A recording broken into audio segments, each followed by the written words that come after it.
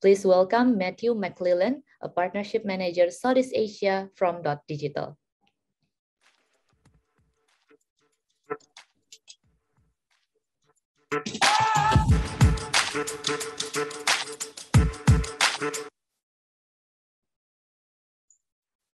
Thanks very much, Stephanie.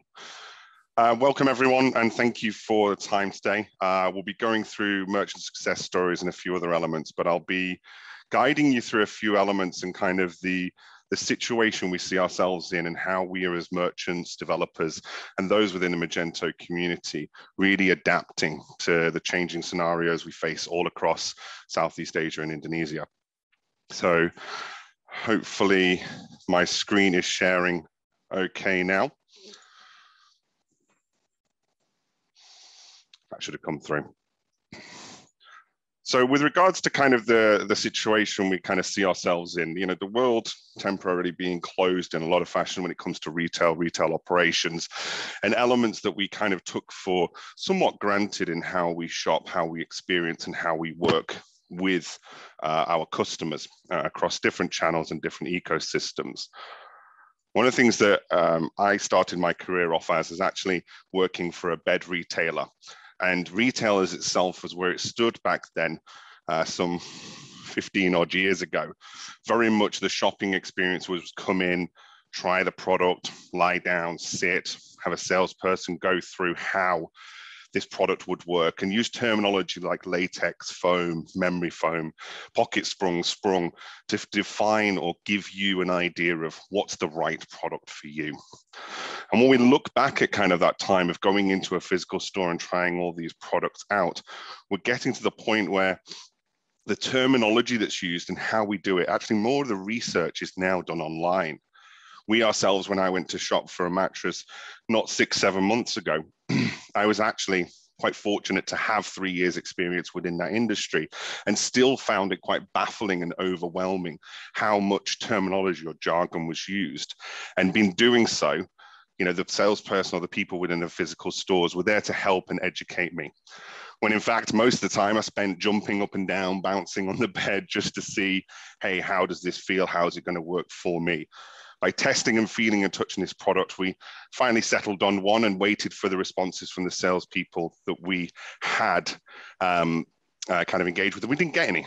Such was the case, you know, 7, 8, 12, 18 months ago, that from a retail operations perspective, we were very fortunate that mall stores were full of people, full of engaging customers, and we had that footfall of leads or people to kind of buy our products. And then things changed.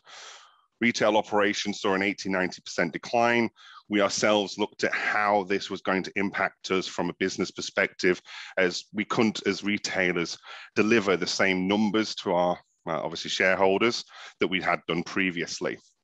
Now, where we looked from that retail operation, that decline that we saw, it really comes down to then, where did those customers go? We still had to buy products. And as has been the rise over the last many years, obviously since for the last 21 years, of different ways in which we consume, information. Previously, it was televisions or newspapers, but now there's a variety of different video and imagery platforms that people consume and use to have conversations about products and things that they're interested in. These social communities are there to drive us as consumers, to educate us on the products that we want to buy. And if we look at, obviously, just in Indonesia, with 70% of the population utilizing Facebook and other those channels, that social community is where we actually drive at that decision-making process. And something I found here, which I absolutely loved and found really interesting, was the percentage of mobile connections to the population. And Indonesia is a beautiful place in that it has such a high proportion of individuals that are connected. And they're so well connected, there's more connections than the actual individuals within the population. And this shows the reliance on that connectability and that ability to get that social peer communication back and forth.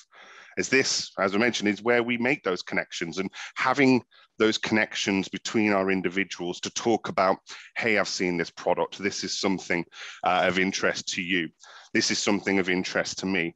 Being able to recommend to each other through that social networking allows us to step away from what was or is that salesperson approach, that we go somewhere where someone sells to us what we want.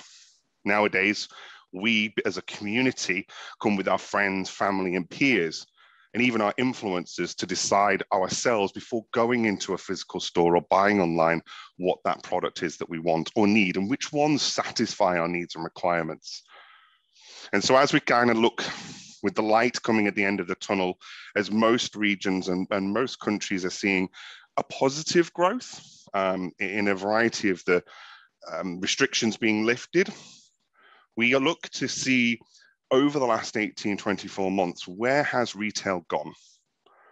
Retail, when preparing for this presentation, I had a lot of things around retail is dead. Retail isn't dead.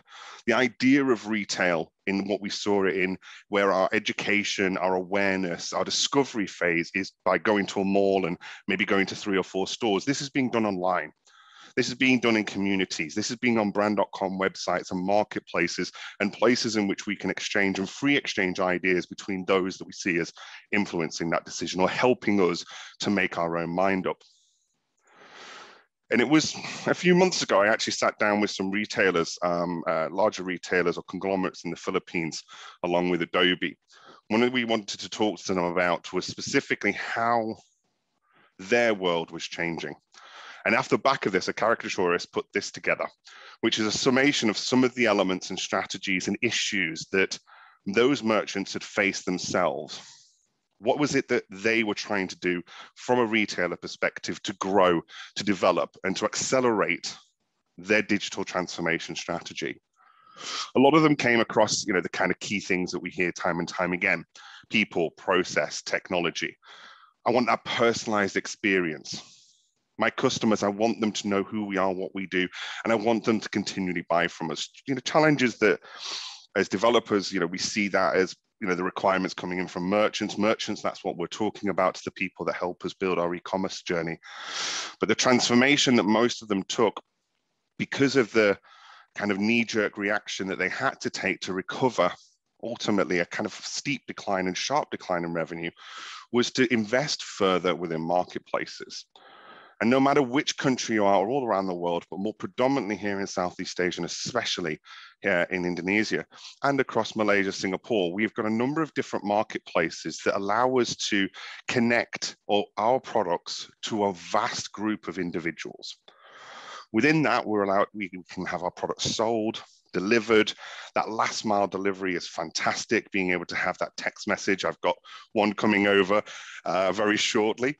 But having that communication channels to give you that last mile has allowed generations previously locked in their ways of going to a physical store to invest time, effort, and experience into actually building out their own digital journey and building out their own experience using digital devices to do discovery, education, purchase, and post-purchase.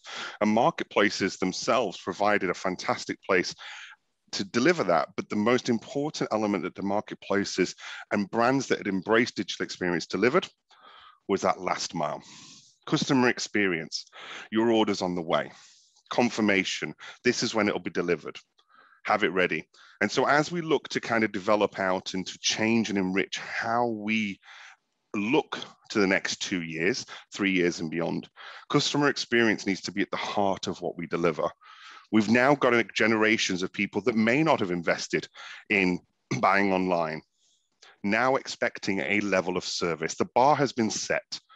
As merchants and retailers and agencies alike, when we're building and developing e-commerce experience, we need to recreate that physical experience online and equally recreate what the marketplaces and others in that place have set as the gold standard for customer communication. Customer communication being personalized, an experience that's delivered to that individual that gives them the information and knowledge they need right there and then without having to search it out. I want the push notification saying my order's on the way. I want you to tell me after I've bought a product that this is something you might be interested in. I want it to be related to what I've bought before. Ultimately, we're all human beings. And when we look at the various different tactics that we put together to look at conversion and engagement, we need to be thinking, how would I want this experience? And that experience comes through personalization. It comes through re-engagement, and it comes through a strategy that's developed around an individual and their expectations and where they are now. When we look at experience, we need to remember with the products that are being built today don't fare the same way as they've done previously. Light bulbs themselves have gone through a generational change. Here's one that's still going after over 100 years. And I remember 15, 20 years ago, the bulbs that I used to put in blew every 3 to 4 months. Nowadays, that focus on obsolescence has gone. And actually, we focus on how long something will last. That generational shift has changed once again. And so because the products themselves are getting better and the products themselves are being delivered in a way, the way to differentiate ourselves when we are in a competitive market as retailers is down to experience. There is really no better example of customer experience and how you go through that than someone like Apple. Being it, their retail stores are not retail stores, they're customer experience centers. Come try the product, come talk to our team. I went to Apple just a few weeks ago, and there was an event going on where a lady was explaining how to use your phone, how to take the best pictures. These are the tips and tricks on how to use it. Retail for Apple was derived from the idea that this is an experience and a window for your customers to them as a brand. Connecting me as an individual when I walked into the store, connecting who I was to an individual, then connecting all of my previous history of orders so that when I walked into store, I had the same experience if I was online. And I had that same experience with the products. And that connecting all of that data together to deliver a unified customer experience that personalizes that differentiating factor, which is service, which is how we work with our customers, is where Digital as an organization has been working for the past 21 years. We help merchants all across the world to deliver personalized customer experiences across the channels which they want to communicate with their customers. We've been doing this to help merchants all across Southeast Asia as part of our kind of deep-seated and integrated approach with the Adobe Commerce team and Magento. We've helped hundreds and thousands of merchants utilize our technology to build customer experiences that deliver value to the customer, and equally, through that value to the customer, deliver repeat purchases, deliver value back to that business. And within this, I wanted to kind of talk through a simple action. When you're building a Magento store, we tell merchants all across the world, set up your abandoned cart. By setting this up, it doesn't matter what industry you're in, you will generate revenue. By generating this content, you can then personalize with the products that I've been looking at. We can differentiate it because, if that product's out of stock, you don't send a cart abandonment email. Having that positive customer touch points. Hey, you've left this. Is there anything I can help with? You don't have to go with a discount. Many individuals actually just want someone to talk to. Providing inbound channels like live chat to answer complicated questions that we might have been able to answer within a retail store. Online, we have the technologies that allow you to connect with your customers. And when you use Magento, you can activate live chat today, okay? As long as you're using 222 upwards, you can utilize Digital's live chat free of charge with one user license. Just follow the little instructions on the right, and you can activate this today on your e-commerce store. Start by building a relationship with your customer that they would get if they walked into a physical store. And you can do this if you're a B2B, B2C, if you've got multi-store. Digital is here within the core code of Magento to provide you not just the engagement cloud, marketing automation, but an award-winning live chat functionality that will help you deliver value back to your customers that are shopping on your website. And that's at the heart of what we as Digital deliver. We deliver customer experience and engagements across the different life cycle, whether it's collecting data when someone arrives on the website, SNS retargeting, all the way through to those abandoned cart win-back programs that I mentioned. From someone just on your site now, getting awareness, who are you as a brand, all the way through to that loyal customer. There's different parts of our platform, an app that will allow you to drive a journey with your customer automatically that delivers value. Apologies for the quite blurry picture here. I found this from our friends over at Brand IQ because When we look at how different technologies are interlinked together, there's industries all around Indonesia that have got over 100% more data, more information, and more customer touch points than they had 12 months ago. And that's because the rise in online purchases means that we collect more data. And there's data that's sat within your Magento site today that's ready to be unlocked. Being able to see who those top customers are, what are they likely to buy next, using machine learning to deliver product recommendations. All of this drives different engagements and positive experiences. I'm particularly interested in the 1,243% increase in party supplies being the number 3 fastest growing category. But there's also things like food supplements, books, music, a huge area of growth, but equally an area in which we can provide enriched journeys. I love some of our merchants because I can actually work with them to get, and the team can work with them to get the use of product recommendations. I am forever looking for the next book that I want to read. And so I buy from our merchants so that I get their emails with personalized recommendations. It's a simple way of when we connect all of this data together automatically. It takes a very short space of time. It's minutes to connect up each of the different touch points because we're into the core code of Magento. And by being in the core code, we're already able, it's a vendor bundled extension. It's an activation, not an integration. You yourselves can do it, and we then start enriching all the data and use that to then engage across multiple channels. So whether it is SMS, SNS, email, or those inbound channels like live chat and landing pages and popovers, each of these is a digital touch point that allows you to communicate with your clients. And when I talk about the digital touch points and going back to that expectation that's now been set by marketplaces, that expectation that's been set to your consumers on your brand.com, I expect, hey, here is your product. This is when it will be shipped. I'll expect information, updates that allow me to know where I am within that purchase journey. You don't need to just use transactional SMS. You don't need to just use email. You can use push notifications, depending on the channel that you have had your clients opt in for. Ultimately, it comes down to your customer and how they want to receive it. This is a great example from Adobe Commerce customer, Converse, a bit of a sneaker guy myself. So I love this example more so for how they use live chat to have a huge impact on their audience, to grow their database, but build that positive touch point. Being able to have, when you're trying out a shoe, is it long, is it wide, what fitting is it like, what's it like to walk in? The staff that are sitting within your retail operation who may not be there at this time are the best people to know your products. And you can use those individuals on your online website, on your brand.com, to deliver that same value they would do in a physical store while your customers are online. And one thing I like to talk through about Melvin here, Melvin loves being able to see within the platform that who those champion customers are. Who are the ones that keep coming back to buy from their brand?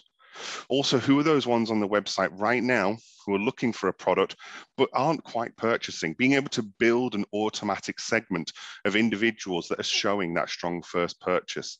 Because once I know who they are, I've got a solution that gives me those product recommendations to tell me what they'll buy.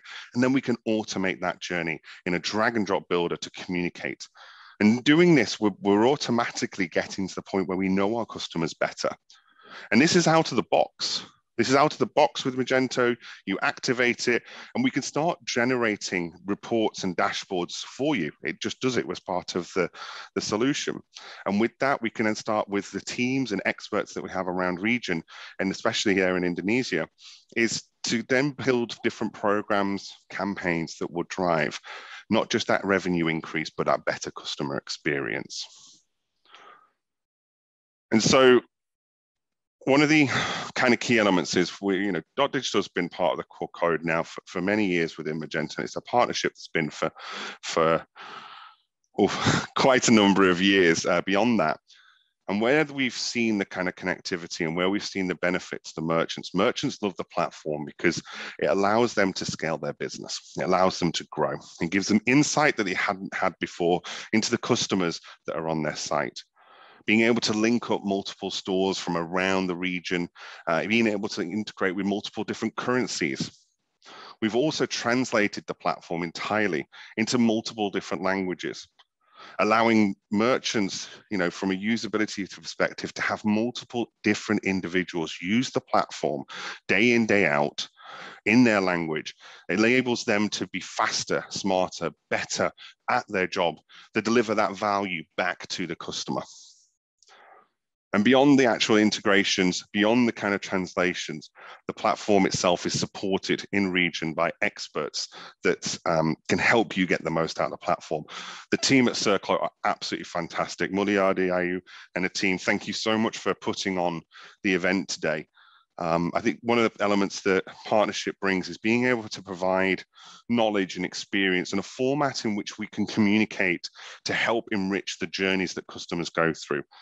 As I mentioned before, we've got a huge opportunity that's standing before us. The benchmark for digital experience has been set. Marketplaces are doing this day in, day out, and they're using that to their advantage as customers go crazy for kind of that experience. As we look at our own brand.com, this opportunity stands with us today to build out an experience that will drive them to keep coming back to you.